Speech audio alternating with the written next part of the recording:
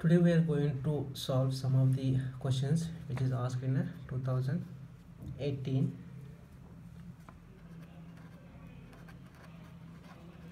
December CSIR exam.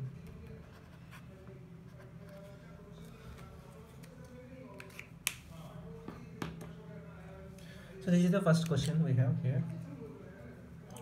So this first step is very simple. This is called MCPBA oxidate, like this sulfur is converted into sulfur oxide type.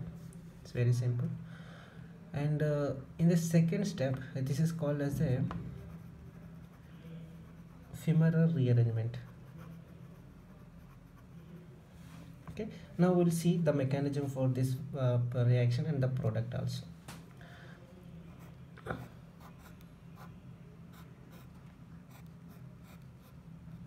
So in the first step we have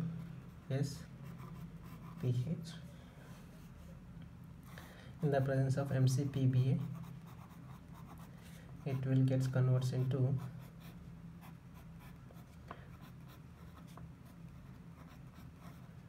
double bond O pH.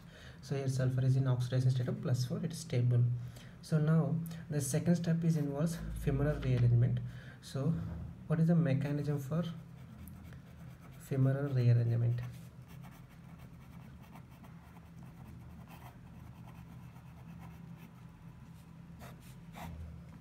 So I am taking one model example here.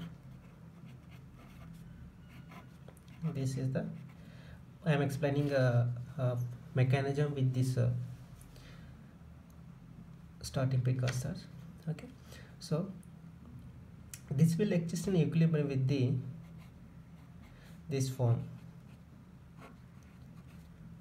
O minus here S plus and R1.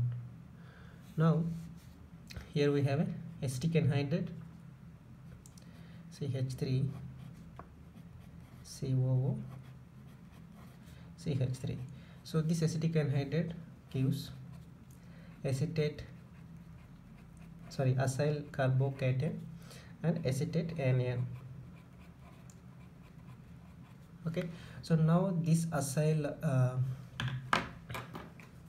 carbocation and attacks to this oxygen.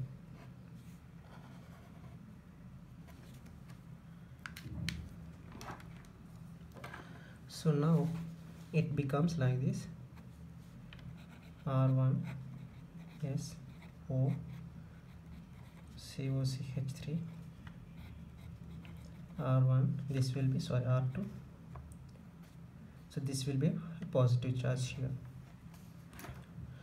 Okay, now whatever hydrogen is present here, this hydrogen goes here and this bond cleaves from this step. So now we end up with R1 S double bond R2. So whatever acetate anion is here, now that comes, and then here polarization will be towards this way. So this will attach to this carbon. Now we will get finally we will get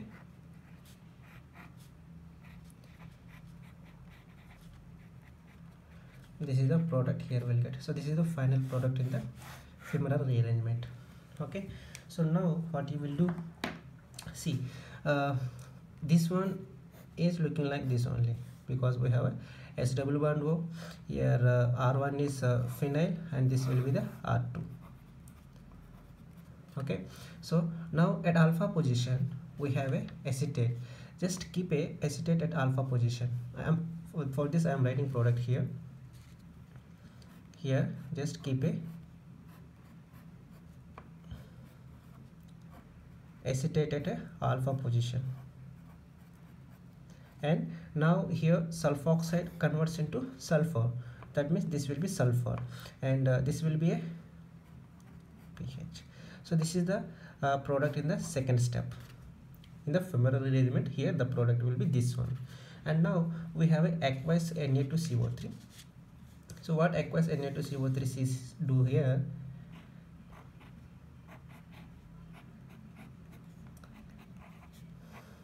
SPH. Sorry, this is acetate OCOCH3.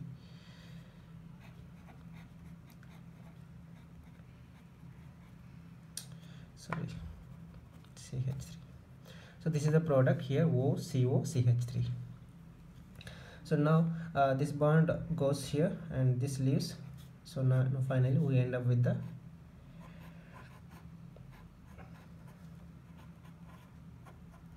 so this is the product in this reaction. I did not take the options. I have just copied only the questions, because I am not having the question paper. So this is the product here we'll get. So this is very simple. First MCPV oxidation takes place on the sulfur, then we have femoral rearrangement, and this is very important. Recently they asked this question, means next 3-4 years they will be keep on asking this rearrangement, and it's better to remember this mechanism. So just remember mechanism with this only. So finally you can write the product directly. If you know this one, you can write product directly here, this product. And in the next step we have a aqueous Na2CO3. It is very easy to write the product in this step. Next we have a here allyl alcohol. We know that this is a Sharpless asymmetric synthesis, Sharpless asymmetric reaction. So I have made 2-3 video on Sharpless reaction, so you can go and see that video. I am not explaining the mechanism here. So when we have a plus DET, that time we will get a alpha epoxide, and when we have minus DET, that time we will get a beta epoxide. Alpha epoxide means below the plane, beta epoxide means above the plane. Okay, so here we will get a, because it is plus DET, we will get a alpha epoxide, so it will be above the plane. This will be the BU. And now we have a epoxide opening. Recently I have made 3 videos on epoxide opening. So here we have a base. This means base catalyzed epoxide opening. So you just go and refer those videos. So how the base how the epoxide will open in the presence of base, how it opens in the presence of acid, and how it opens in the presence of some other reagent.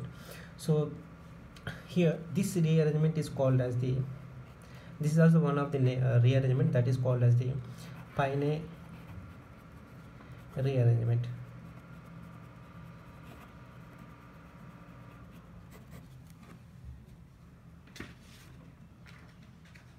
So this is called as a Pine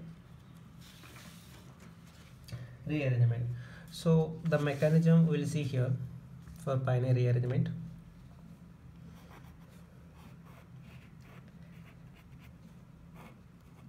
We have this one. So this will shows equilibrium with the this form, because we have a base here. So that base will obstruct this hydrogen, because OH hydrogen is very acidic in nature. So now what will happen, and again for that this will show equilibrium with the this form. So this bond opens like this, and this negative charge comes and attacks to this carbon. So now we have a here O minus and R. So now nucleophile comes. So this bond opens this direction, and the nucleophile comes and attacks to this. This will be OH, and this will be another OH, and here CH2 NU. So this is the product. Here we'll get, if it is a nucleophile attack. If it is electrophile attack, the product will be different, because in the electrophile attack, electrophile goes attacks to this oxygen.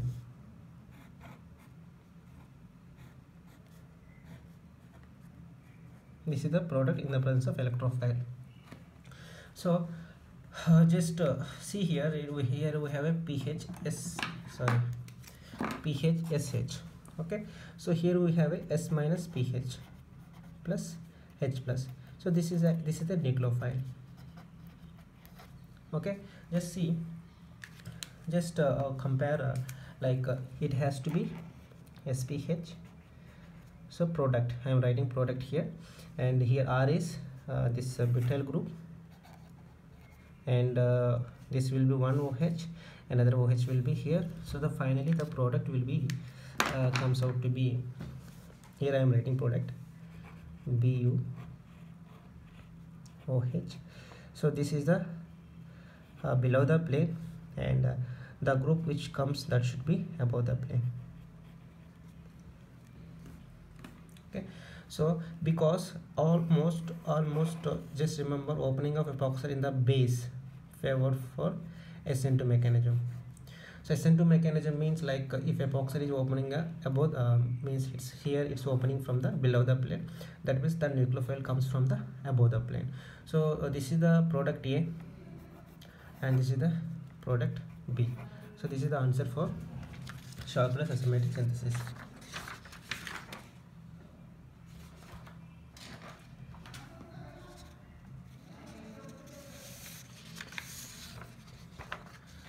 Next we have here the reaction of this question is from inorganic chemistry.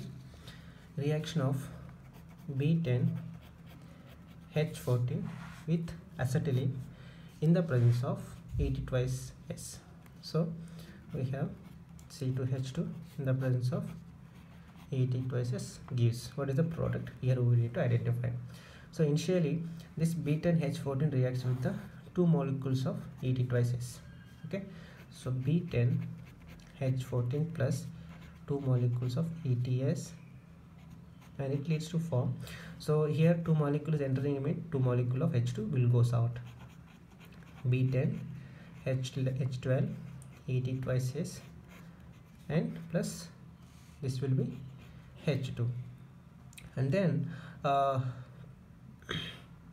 now we have a C2H2, and for the C2H2 also going inside, that means again two more hydrogens will lose here. So B10H10 C2H2 plus 2 moles of ETSH will get here. Now we'll just count number of this is a carborane system. So if you write the full structure, if you mix everything, it looks like C2 B10H2. So this is the answer. The answer will be first. Next we have the number of two electronic bonds, that will be X, and the valence electrons, that will be N, and skeletal atom, that will be N, by using 8n minus n by 2 principle. This is the principle for P4S3. So if you want to solve this question, you need to know about the P4S3 structure.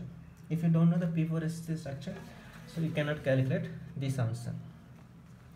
So we here the P4S3 structure looks like P, S here, and again S, P, P, and this will be S, and for the P, this will be S. Okay, so now we have a two center two electronic bond. Also, what is the two center two electronic bond? So in case of diborane, we heard about the three center two electronic bond, right?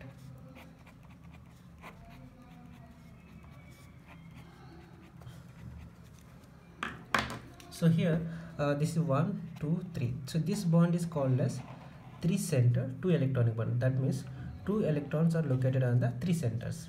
Okay, and when you talk about this bond is called as two center two electronic bond, because two electrons are located on the two atoms. So two center two electronic bond is nothing but a sigma bond. Okay, and in this case X will be number of sigma bonds. So how many sigma bonds are there? 1 2 3 4 5 6 7 8 9 10.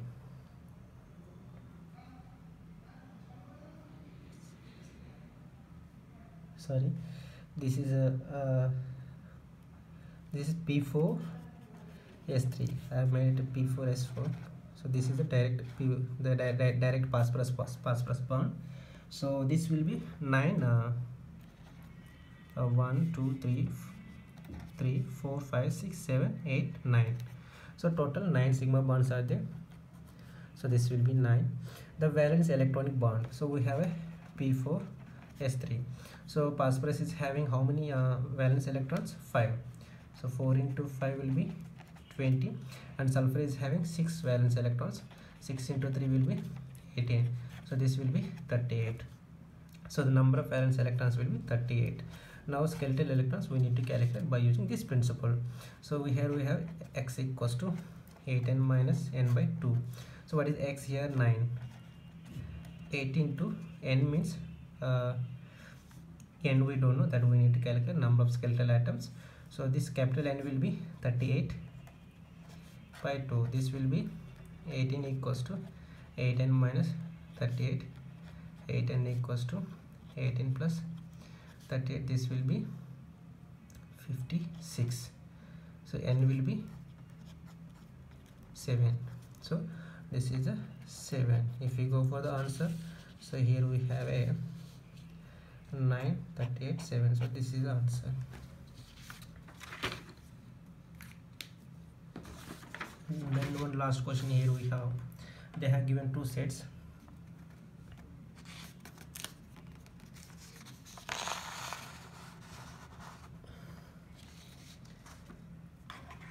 Here we have two set. Set A includes Al F6 3 minus, PF6 minus, SF6 and SiF6 2 minus, and set B includes Ba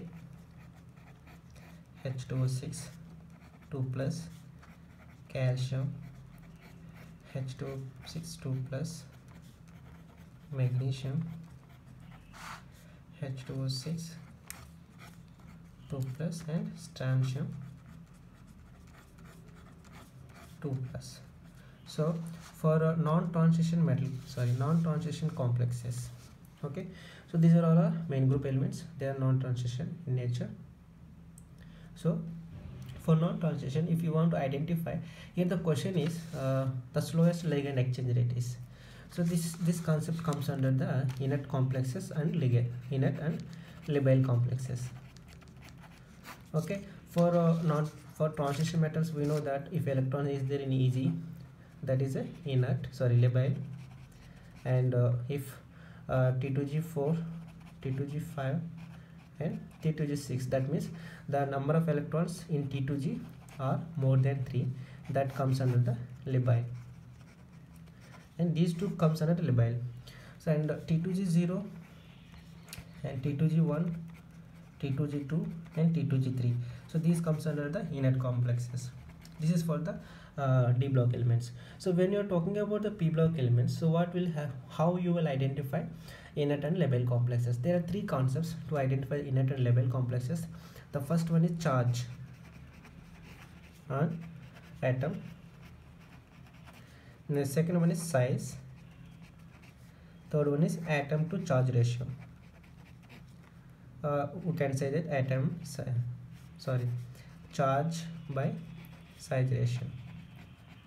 So these are the 3 concepts we can identify whether the complex is inert and labile. So first we will go for set A.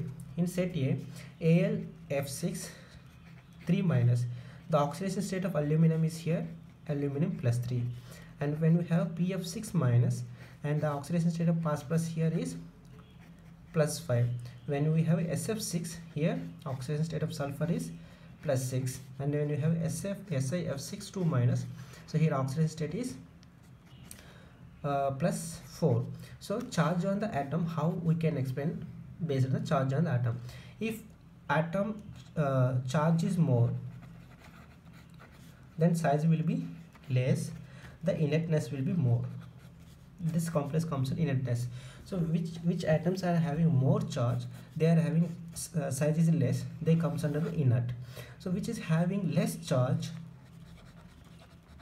so they will be having more size, and that comes out to be labile complexes. Okay, so among these four, which one is having more size? We have a SF6 is having more size. That means here in this case, the slowest is he asked slowest ligand exchange. That means you need to identify which one is more inert. So here SF6 is more inert. So in a set A, we have a SF6 is answer in a set A. This is the answer for set A. And now we'll go for the set B. So set B, we have a barium, calcium, magnesium, strontium. So these are the secondary elements. We have a magnesium, calcium, barium, strontium. I think here beryllium will come. So here, as we can see here, oxidation state in all the cases are same, +2. In all the cases, oxidation state is +2. So here we cannot use this charge on the atom concept, and here we can use we cannot even use size also. So here we can use charge, sorry, here we cannot use charge by size ratio because all charge is same. Here we can use only size concept. So as we go down, the atom size will increase, right, in a groups. So according to that, here we can say that by size, how you will explain.